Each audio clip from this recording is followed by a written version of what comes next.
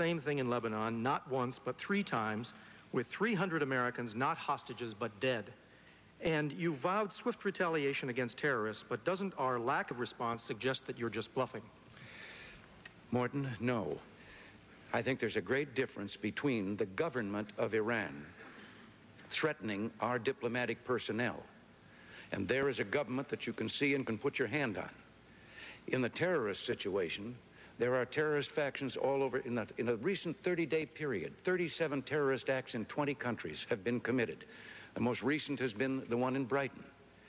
In dealing with terrorists, yes, we want to retaliate, but only if we can put our finger on the people responsible and not endanger the lives of innocent civilians there in the various communities and in the city of Beirut where these terrorists are operating. I have just signed legislation to add to our ability to deal, along with our allies, with this terrorist problem. And it's going to take all the nations together, just as when we banded together, we pretty much resolved the whole problem of skyjackings some time ago. Well, the red light went on. I could have gone on forever.